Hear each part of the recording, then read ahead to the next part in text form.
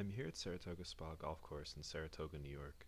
It's a beautiful course I found last year and I've played about 10 or 15 times. I played the white tees to just relax and have a good time. I think it's important to have a goal for my round each day, and today for me, that's to break 40. To do that, I need to keep the ball in play, which is why I'm hitting an iron off this tee. That and because I wasn't able to warm up. Secondly, I need to make sure when I miss greens, I give myself makeable up and downs. This will be the hardest part since I haven't played all winter except for a handful of rounds last month in Florida. Lastly, and least important, I need to capitalize on chances to get birdies. I say this is least important because going for birdies is not necessary for me to break 40 at a course of this length.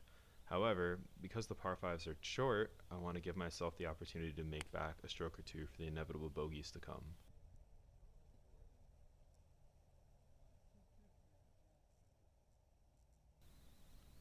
At 185 yards, I would normally take a 6 iron, but I'm a little downhill and I know this shot plays less than the number. However, I should have accounted for the cold weather and the fact that I was not warmed up. I didn't get a good strike on it, but it is still much better to be short of this green with an uphill chip rather than being long with a potentially nasty putt down the hill. I left myself with an awkward 15-yard chip or so to a green that I didn't know the speed of. I probably could have left myself a little closer than I did, but at least I gave myself a putt for par.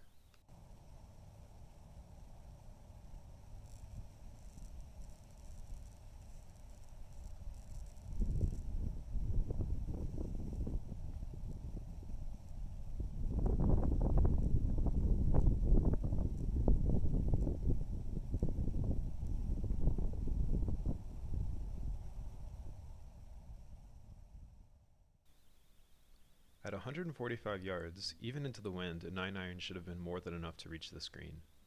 Usually, I can easily reach it with a pitching wedge, but I'm still not striking the ball super well. My swing plane is very shallow these days, which is an issue I've always had, but it got especially bad last year. It's something I'm actively thinking about and working on this round.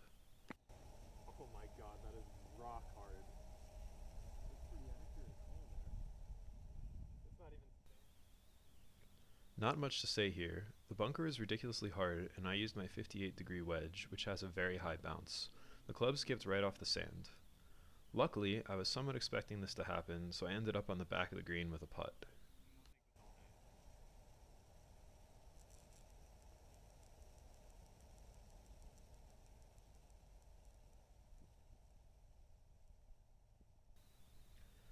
I couldn't help myself. It's the first drive of the day, and I love this hole.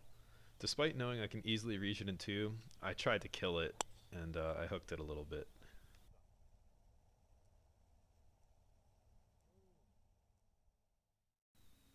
At 230 yards in the rough, into the wind, with water in front of you, most people are probably laying up. However, nobody watches YouTube videos for layups. On a more serious note, with my longer clubs, I have a bit of a natural draw, and I had a good lie despite being in the rough. I felt confident I could easily carry the ball 200 yards even with a mishit, which is more than enough to clear the water. To me personally, I'd rather go for the green and miss than have a nasty wedge shot in from about 100 yards. But that isn't true for everyone. You have to play to your strengths. The water isn't even on my mind in this shot, which means I could fully commit to going for the green. And it paid off.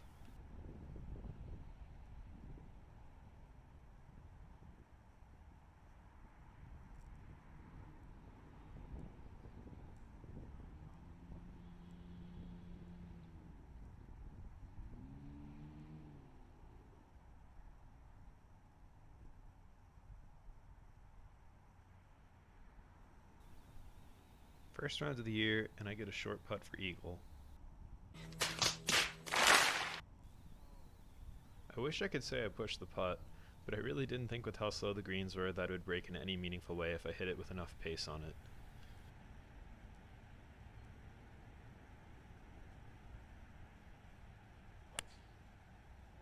Fat. Don't be out there, though. After hitting it fat off the tee, I left myself pretty far from the hole. I hit a 6 iron just left to the green. I know it's often better on this green, the hardest one on the course, to miss it left rather than be right or above the hole even if I was on the green. While I don't play to miss the green, I definitely aim left of center.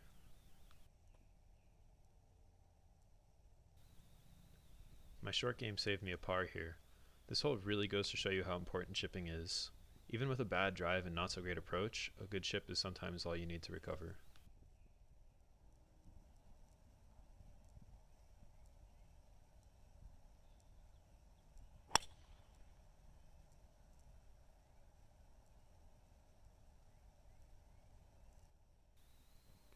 While I'm blocked behind a tree after that drive, I know I have a punch shot in my repertoire. Shots like these are all feel and come more from experience than any technical skill, at least to me. I just put the ball in the back of my stance, deal off the club with my hands, and focus on making solid contact.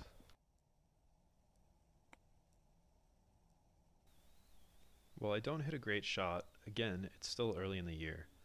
I was able to get myself in a position to up and down. I'm not a pro, so I know I'm not going to make every putt. Saving a bogey felt pretty good here. So far, this has easily been my best drive of the day. Well, I definitely didn't get all of it. It stayed mostly straight, and I'm in a position to go for another par 5 and 2. Thank you.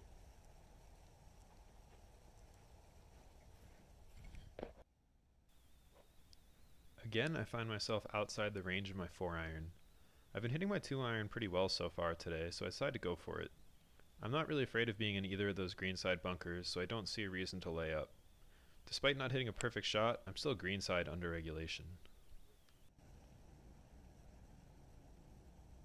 Get left of that bunker. I remember from the second hole how hard the bunkers are, so I decided to use my 54 because it has less bounce than my 58. As an amateur golfer who works and has limited access to practice facilities, I don't practice my 54 from side bunkers ever, so I just wanted it on the green.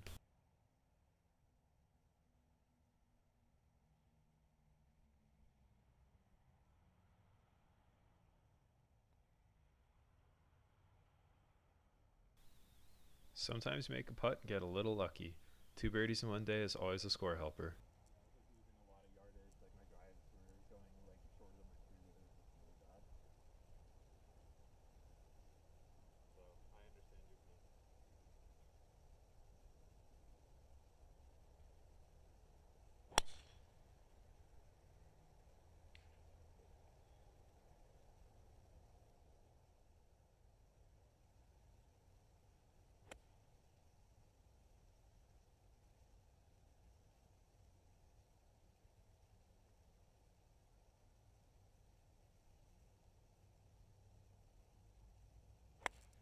No.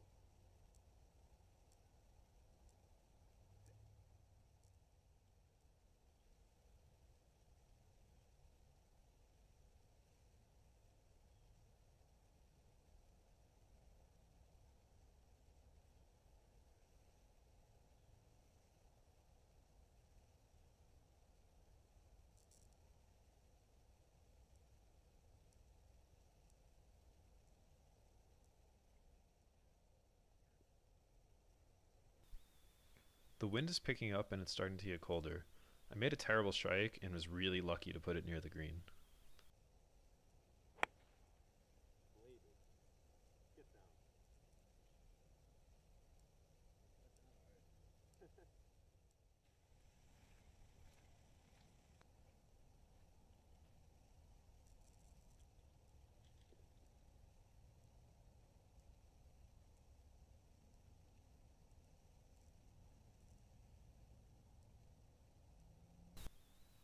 I'm a big fan of the bump and run whenever possible, especially after a poor strike. By chipping with an 8-iron, I know I'm much less likely to chunk or blade my chip. Additionally, with how wet the green is, I know I can attack the pin hard.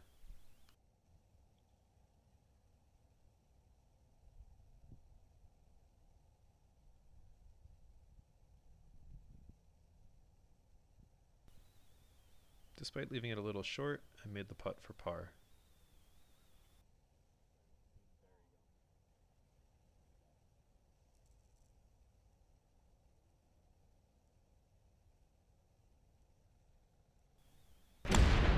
This is the swing I finally connected with it. Of course it happens on the last hole. My swing plane felt much better than early in the round, and I absolutely crushed this drive. This is as far as I can hit it.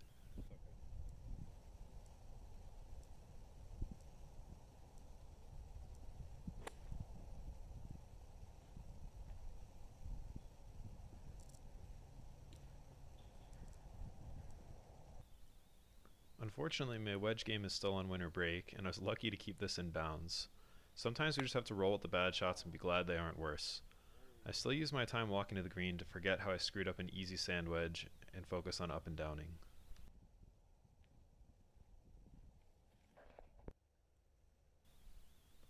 I'm not sure if pointing the camera at near the green was more helpful here. I had a nasty chip up from behind the back of the green. All I was focused on was the ball flight. I wanted to land it about halfway to the hole with a high lofted club and let it roll to hopefully 10 or so feet.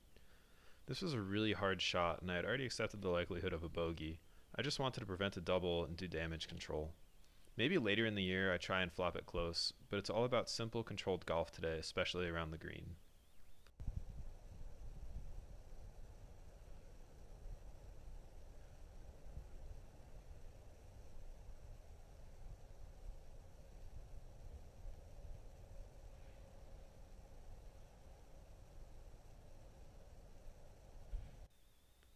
After missing the putt, I finished today with a 38.